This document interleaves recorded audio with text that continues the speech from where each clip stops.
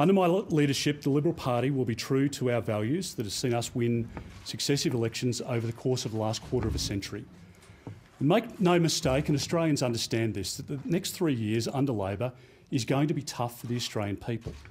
Already they're breaking promises and foreshadowing policy shifts. They weren't ready to govern, and we're already seeing their inexperience on delay. By the time of the next election in 2025, we will have presented a plan to the Australian people which will clean up Labor's inevitable mess and lay out our own vision. We won't be Labor light.